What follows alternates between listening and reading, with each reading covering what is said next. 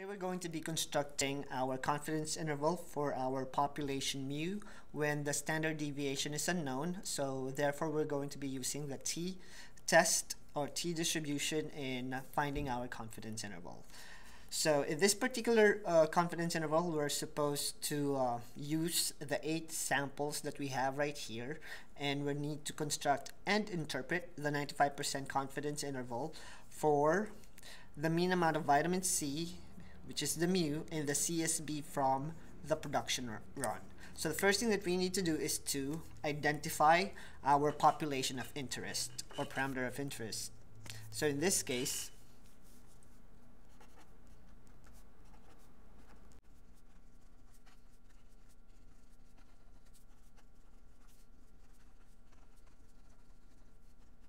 so this is what we are trying to estimate, which is our mu, and it will be found here in our word problem.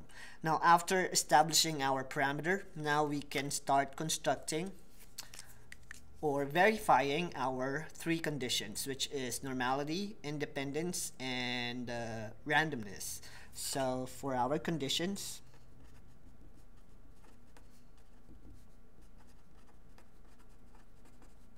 we know that it's random because according to this, it came from a random sample of size 8 from one production run.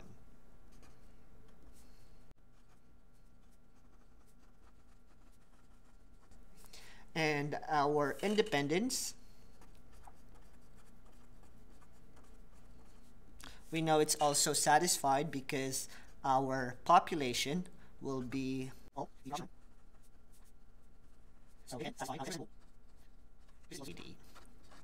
so we know that our population size is greater than or equal to 80. So that's also satisfied. And now for our normality condition, since there's no mention about the shape of our population, we're going to check the normality of our sample using our TI-84.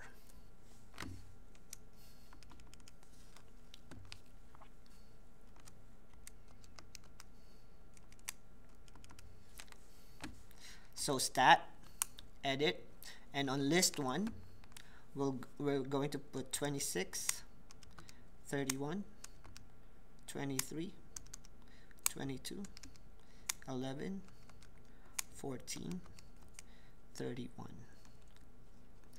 I need another one, 26, 31, 23, 22, 11, 14, 31, and 22. So now we have our 8 sample, and using our stat plot, turn it on and go at the very end for the standard normal plot. And we need to zoom 9 it.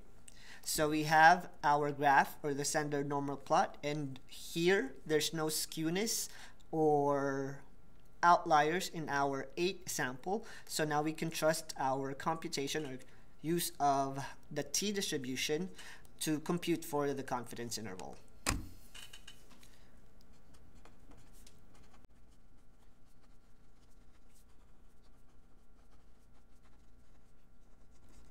For our sample of 8.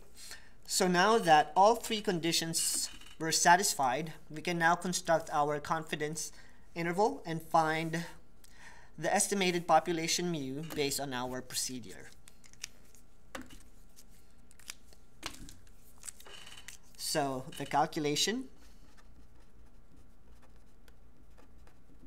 will be based on the formula for x bar plus or minus t star times sx all over the square root of n. So this is the formula that we're going to be using. So let's find our x bar and sx using our calculator. Stat, go to one variable stats, go to list 1, and it will give us the summary for our list. So mean is 22.5. And standard deviation, which is Sx in our calculator, is 7.19. We also know our sample size, which is 8. And since we're using the t distribution, we're going to need our degrees of freedom, which is 7. So our confidence level is 95%. So our t star will be 1 minus 0.95 all over 2, which will give us, using our calculator, 1 minus 0.95 divided by 2 is 0.025. So we're going to find our t star at 0.025, and that will give us, go to vars,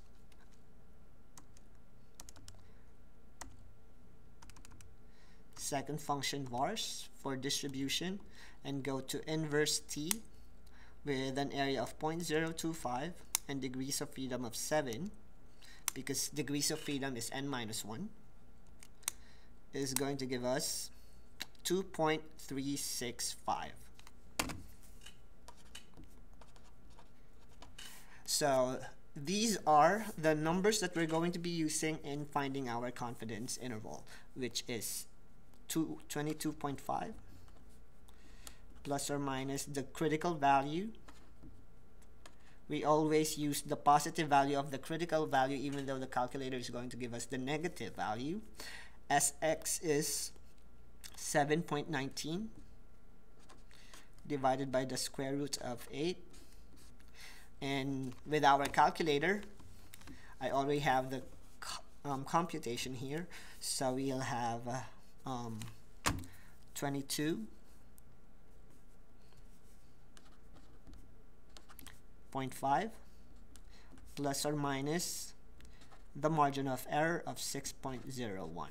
So I already did this part in my calculator a while ago. So our confidence interval will be at 16.49 and 28.51 using our calculator. And to illustrate this confidence interval using a normal curve, since we know that the sample is normal, our population parameter will be in between 16.49 and 28.51. So mu is somewhere here at 0.95% confidence. I mean, not point. So just 95% confidence level. And that will be our illustration. And to complete our work, let's write the conclusion for the confidence interval. So to conclude,